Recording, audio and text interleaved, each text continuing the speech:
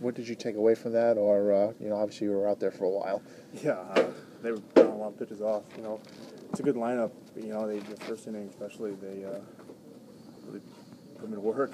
You like to go out there and have a quick first always, but that wasn't the case. It seemed like you settled down a little bit. It took a couple innings, but in like the third, fourth, things a little more smooth for you.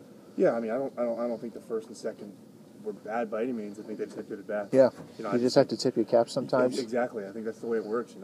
Sometimes the hitting's tough. Yeah. So I think they put some really, really, really good at bats together. And, I think there was like 2 bats alone. I had like probably 15 to 17 pitches between 2 hitters. Dude, was the plan maybe to keep you under wraps pitch wise, at least in the early going, or I think you came out. I knew I was going to be limited because of the setback in the spring training with the toe. Yep. And I'd only gone 4 innings in spring training, so I knew it was going to be a pitch count or 5 innings. So I think now is I'm good to go. What happened with the toe, or was it just were you on the mound, or was it just? No, it was pitching. It was just almost like turf toe, I guess. Yeah. Essentially, just on the top of my foot. Yep.